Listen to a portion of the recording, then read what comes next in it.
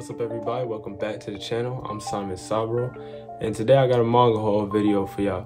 We got a couple of things from Barnes & Noble, a couple of things from Amazon, and a little bit of stuff from the Reddit group r/manga swap. So let's just get right into it. Alright, so first we're gonna start with what we got from Amazon. And honestly, I don't even remember what I bought, to be honest with you, but okay. So first manga we got is Volume 1 of Blood on the Tracks by Shuzo Oshimi. And if you watched my manga collection video, link in the description below, Shuzo Oshimi is probably one of my favorite mangaka, because not only is his art really nice for the types of stories that he tells, but the way he just mixes slice of life with thriller is done in such a unique way, and it's pretty good, honestly. I don't know too much about Blood on the Tracks, but off of just Happiness and The Flowers of Evil, I got a lot of respect for the guy. But next manga we got is Volumes 2 and Volume 3 of Imperfect Girl, which is, the story is written by Nishio Ishin, which is the same person that wrote the Monogatari series. And I honestly haven't even read the first volume yet. It's right here on my shelf, but I haven't read it yet. But what really attracted me to this manga was not only the covers, but the art in here is really good. And the artist is Mitsuru Hattori, and I'm not sure if they really did anything else, but the art they did in this book is really nice. And unfortunately, I don't know anything about the story to really, recommend it or anything, but just from the art and the covers alone, I'll show y'all the cover of Volume 1. And really, yeah, just off of the art and the covers alone is what really drove me to buy this manga. And I'm hoping it's pretty good. I really got some pretty high expectations for this manga. But that's all for the Amazon stuff, so let's just get into the Barnes & Noble books next. So the first manga we got from Barnes & Noble is Kiruru Kill Me. And this manga, it seems like it's a comedy. It's about a guy who falls in love, like he has everything you could ever want. And he falls in love, and the person he fell in love with is an assassin. And in order for him to meet with the person he loves again, he puts on like a hit for himself so that the assassin would come after him. And it seems like it could be pretty funny. I don't know too much about this nor the mangaka, but it seems, just off of the plot, it does seem pretty funny. And I'm kind of excited to see where it'll go, honestly. Doesn't seem too bad at all. So the next manga we got is Burn the Witch by Kubo Tight. And once again, if you saw my manga collection video, you know that Kubo is one of my favorite mangaka. But this manga, actually, it has an anime adaptation already, which is on Crunchyroll. I believe it's 3 or 4 episodes. And I really like this adaptation, or the way they did this, because it has a slip cover on it. And you can see the manga after you take it off, and the manga cover itself looks really nice. And Burn the Witch, I've watched the anime for it and I really did enjoy it, and it's by Kubo, of course, so the art it's Kubo's art, whether you love it or hate it. I like it, and I think this was a really good manga by him. I want to say it was maybe like 3 or 4 chapters, and I really like this manga. I'd recommend checking it out, definitely, or at least just checking out the anime for it. Either one, it's pretty good still. So the next manga we got from Barnes & Noble is Asadora Volumes 3 and Volume 4. And it's the newest work by Naoki Urasawa, which is the same guy who made Monster, 20th Century Boys, Pluto. And so far, I've only read the first 2 volumes, of course, and so far I kind of like the story. It's at a very interesting, it's definitely different, because it feels supernatural, and that's not really something Urasawa does. So I'm kind of interested in how it goes, but I do like the characters for it so far. But seems Urasawa's works are very slow paced, and with only 4 volumes for it so far, it's kind of hard to tell where the story is going exactly. And like I said, I've only read the first 2 volumes, so just off of that, I can't really tell what's going to be happening next, or like what's the story about in general. Next manga we got is Gigant Volume 6, which is by Hiroya Oku. And if you've read anything by Hiroya Oku, it's definitely not for people under the age of 18. And this is definitely no exception at all. I've read the first 5 volumes.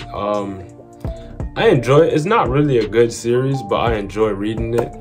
And it's really, as you'd expect from Hiroya Oku, the art in here is just like his other works. And it's kind of hard to recommend this series, or really any of Hiroya Oku's works. And if you're not familiar with the name, he's the same person who made Gantz and Inuyashiki. But yeah, it's kind of hard to recommend it because it's a sci-fi manga, and it's really like basically there's like a website or whatever that tells you about, or it has a poll, my bad, and whatever the people vote on and gets the highest votes will actually come true. Like there's an example, like a celebrity will run around naked and everyone voted on it, so the celebrity actually does run around naked. And it's pretty weird, definitely pretty weird, but something about it is still very enjoyable despite how weird and awkward the series is. And the main character is a boy who falls in love with a adult actor, or adult actress to say the least. And this actress has the ability to become a giant, and the story is really all over the place, I'll be honest with you, but it's kind of worth giving a shot. I'd recommend his other works, Gantz and Inuyashiki, before I recommend this, definitely. But if you are a fan of the other 2 works by Hiroya Oku, this one you might enjoy it. No, I can't promise, but you might enjoy it. But let's get on to the last manga from Barnes & Noble. So the last manga from Barnes & Noble is H.P. Lovecraft's At the Mountains of Madness. And this is just a manga adaptation of it. If for whatever reason you don't know who H.P. Lovecraft is, he writes regular books, like novels, and they're always horror based, similar to like R.L. Stein or Stephen King, the person who made it. And this is, yeah, it's just a manga adaptation of it. The art in here looks pretty nice.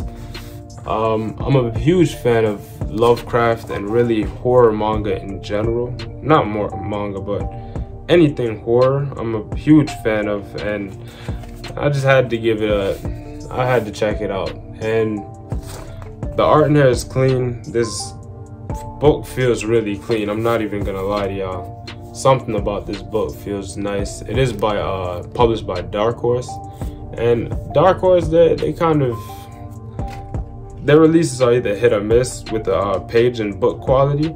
Like for instance, the Gantz Omnibus, they're not that good quality, but something like this is really nice quality.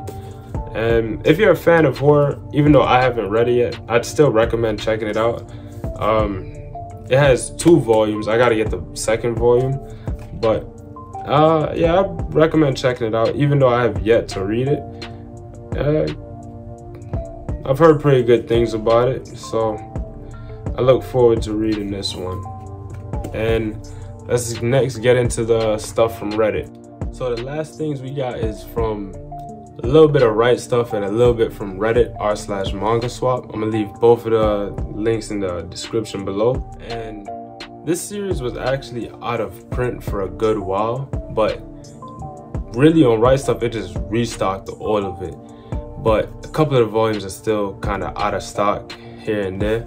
But that series is I Am a Hero, and I managed to pick up the complete series, volumes 1 all the way to 11, so volume 2 here. And it's a zombie story, as you could probably tell, and it's about this guy whose name is Hideo, and he is one of the few people in Japan that has a gun license during this zombie apocalypse.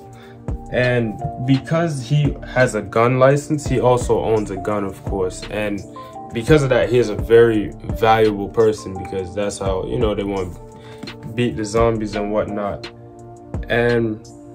But he, even though things are out of control, he still tries to like uplift or maintain the law that he's not gonna just shoot his gun just to shoot it because that's against the law, as well as he won't let other people shoot the gun because they don't have a permit. And it's I've read a little bit of it so far, and it's a very interesting story, and watching the main character Hideo grow as a person throughout the story and make a lot of decisions that are very realistic in the situation he's in, despite, you know, of course, the book not being real, or, you know, and just watching that go down and unfold is very interesting.